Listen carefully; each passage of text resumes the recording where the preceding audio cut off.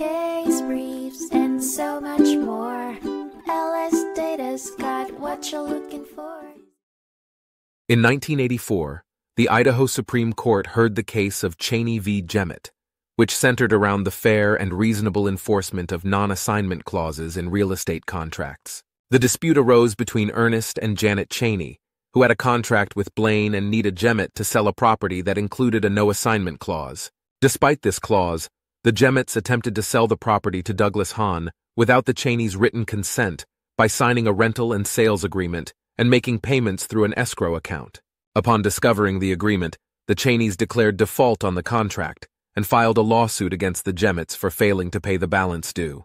The district court, however, dismissed the case, holding that the Cheneys unreasonably withheld consent, and thus the Jemmetts did not violate the non-assignment clause. The court granted attorneys' fees, costs, and appeal charges to the Jemmetts and upheld the dismissal of the case. The ruling maintained that when a contract allows for one party to approve an assignment, they must do so fairly and with reasonable justification.